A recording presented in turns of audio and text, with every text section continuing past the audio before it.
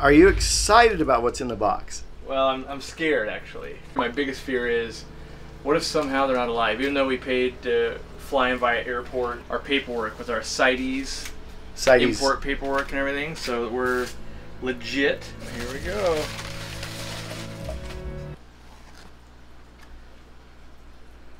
I hope they're okay, because they're not moving or anything. They just...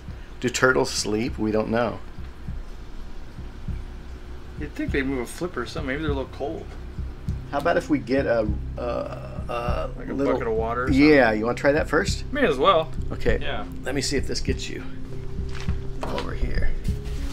Any light? light? No, I'm starting to get worried. I haven't seen any movement from these guys at all. Wow. All right. Grab the camera. Come on, little guys.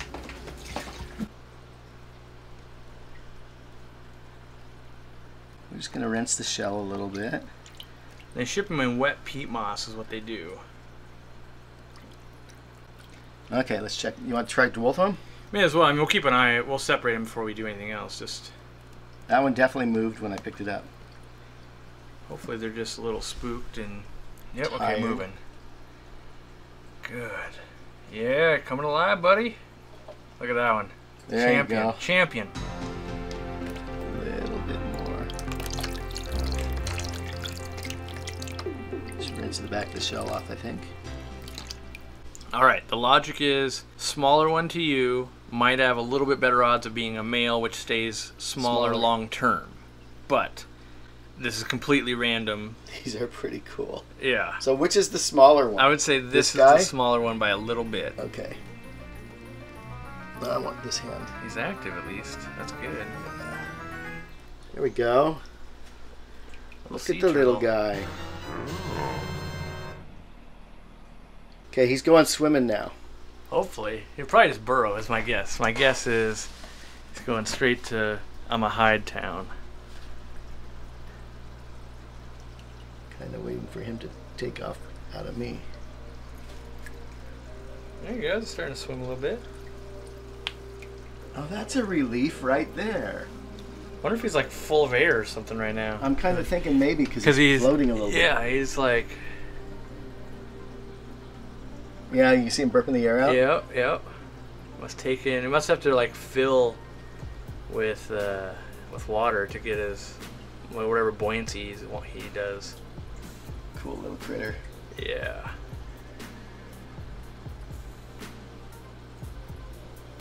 He's already the coolest thing you own, Dean. Yeah, I know. I know. My daughter was texting me this morning. What time? What time? Oh yeah, she'll be making a stop, I'm sure. Definitely burping air out. Just took a gulp. Another one. Yep. Nice.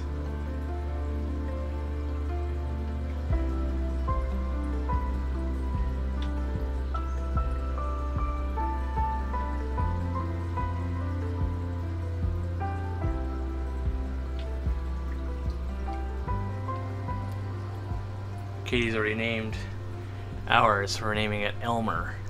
Oh, really? Okay, so Yeah. I got to stay away from that. So I'm thinking I'm going to do something on my Instagram. Okay. I might have like some sort of naming contest. I have to think of a prize that everybody would want besides the turtle. I'm gonna lobby to make it be like Jake2246.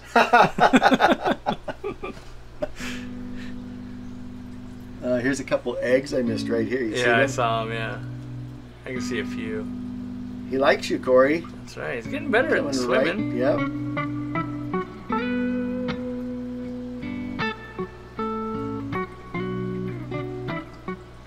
Probably just, it's just like fish sometimes. There's a lot of little shock from the shipping process. Yeah, I would imagine there is some thermal change, Yep. and just like I never heard anyone even say this, but once we put him in the water, he was floating and then burping out air. Like, oh, that makes sense. Yeah, totally but makes sense. never read anything about it. He's been out of the water for probably half a day. Yeah. And they can go out to spawn and everything, so it's not like we're keeping a turtle out of water. I mean, they don't go and bask or anything like that, but yeah.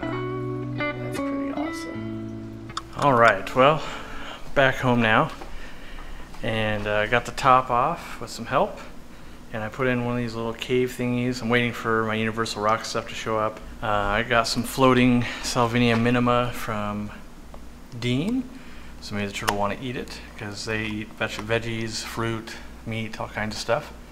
Mostly they'll eat the meat when they're younger, not meat per se, but proteins, heavier proteins, younger, transitioning to mostly herbivore veggies later. So it feels, it's harder than I thought, like compared to like a soft shell turtle.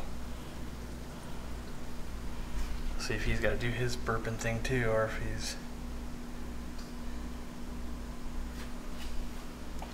I probably will add a piece of driftwood or something in there just temporarily while he acclimates before we actually set it up and smooth out sand and do everything we want to do.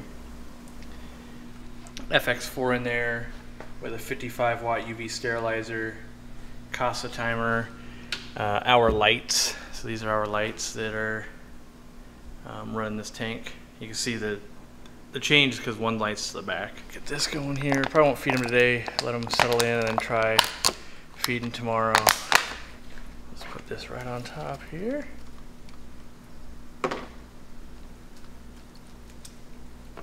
We're naming, I don't know if we specified that, but my wife helped to name him, and his name is Elmer. So, what are you doing back here? It's not, no danger back here for you, right? I think you'll be fine. I don't think you can get stuck there.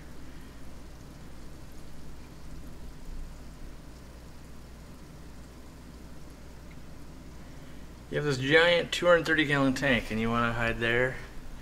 So that's the important part, is I think that's a hiding behavior. Fish do this too. When you give them a giant aquarium and they want to go to where they think they're going to be safe, they don't feel safe yet. So I'll probably come over here and find some wood. Probably not with my buse and stuff like that on it, more like this piece of wood here. Has a little bit of plants on it, but for this guy, we'll put some structure in. Is he still hanging out up there? Yeah. So we got to watch. I don't know if you guys have probably seen, but all the white spots could lead to fungus, or they were previous fungus, that kind of stuff. So we're going to be on high alert, and hopefully that's the thing that takes down small turtles or small fly river turtles. You know, obviously water quality and all that, like you need to be like keep fish quality water and not turtle quality water. All right, I'm going to feed Ladybird now because she is dying for attention, or at least she was 5 minutes ago. Hopefully this guy will calm himself a little bit. Ladybird is like, okay, I'm ready to eat. What are you doing?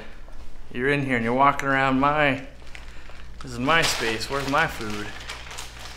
You wouldn't know it yet because it hasn't come out on video and I haven't seen them with the lights on, but there's a big elephant nose in there now. That's what that bag is from. So there's one more inhabitant. Actually, and then, I don't know if I filmed it, but there's also auto-sinkless, which is the worst angle ever. I'm bad at my job.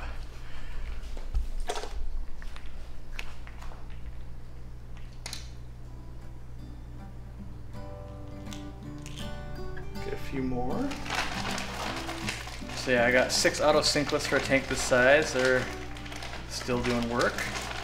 And then, kind of a funny thing the other day, a couple days ago, I don't know if they're still there, but as I was looking over the tank and noticing the blue-green algae that's setting in, Zenzo caught out a bunch of the rosy barbs. I think there's just a pair, maybe a trio left of rosy barbs. Blue-green algae is setting in. I've got some new fish I'm going to try and bring in to solve that problem. The rosy barbs have been spawning, and they're raising up in this tank. So if you look in the back, you see my reflection, but there's that fish through my reflection, and the elephant nose lives inside that big cave, like goes up in the inside. It comes out at night all the time.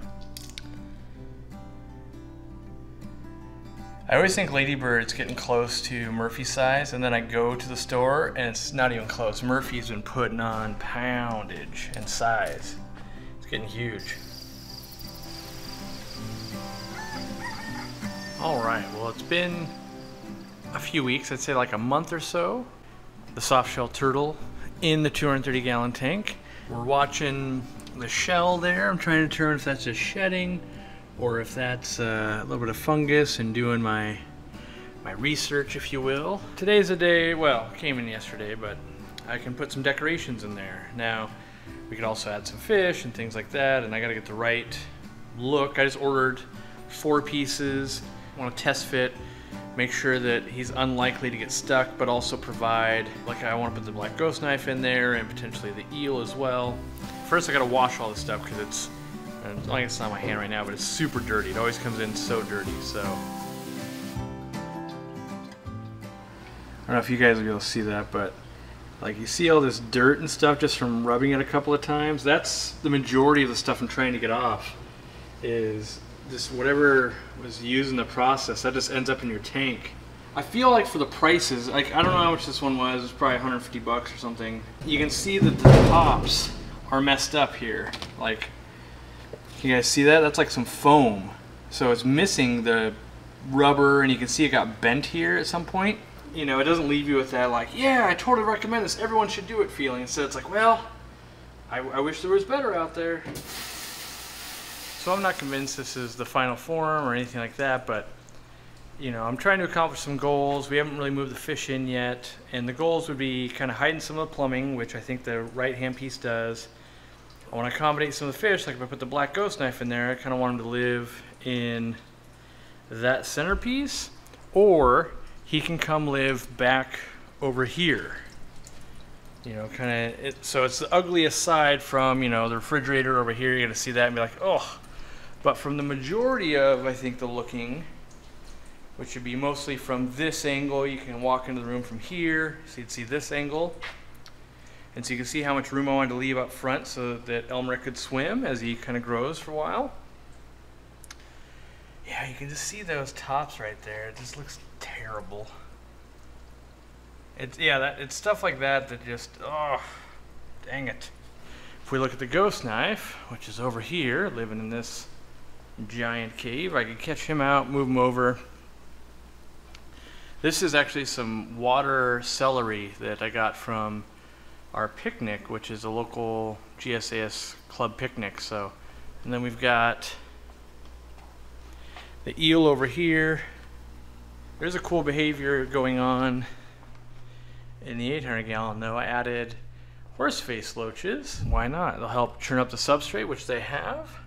I also put erythromycin in here to help kill it off, so antibiotic plus some fish. But these guys are super cool because in small groups I've only ever seen them hide in the substrate. But as you can see, they are schooling around. But yeah, all right, well, we'll chime in on another day, and when things settle down, we'll get him eating, and, well, he eats, but we'll show you eating and that kind of stuff, so we'll cut to that. And then he runs. Proof he actually eats. Lights aren't on yet.